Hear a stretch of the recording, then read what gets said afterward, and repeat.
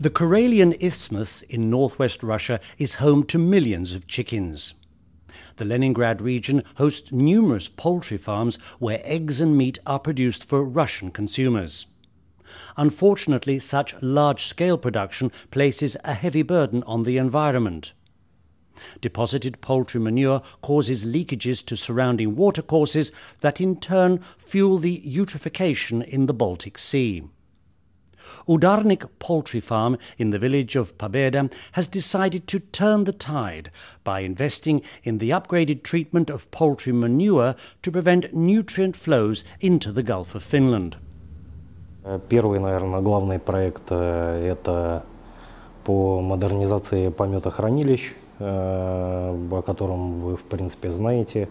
Это создание дренажных канав, создание фильтрующих элементов для того, чтобы отводить, скажем, вот эту избыточную воду и максимально устранить какие бы то ни было, скажем, загрязнения окружающей среды. The Udarnik poultry farm generates approximately 44,000 tons of manure per year. The manure is currently stored in these massive basins in the vicinity of the plant. Since the farm is running out of space, the company is now initiating a project for the construction of new storage facilities. Проект на самом деле довольно сложный.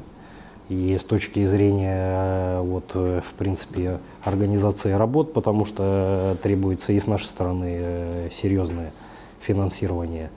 Но, в принципе, очень рады, что есть иностранные коллеги в этом деле, которые готовы помогать и готовы вкладывать, скажем так, деньги. The project is partly financed by the Baltic Sea Action Plan Fund, managed by Nefco, as well as the John Nurminen Foundation in Finland. A significant part of this environmental investment is derived from the company itself. Сейчас я не могу сказать точно, но по нашим ощущениям это то, что надо будет потратить с нашей стороны порядка 3, возможно, 5 миллионов рублей. Apart from constructing new storage facilities, Udarnik Poultry Farm is also planning to start up biogas production. A testing unit has already been established at the farm.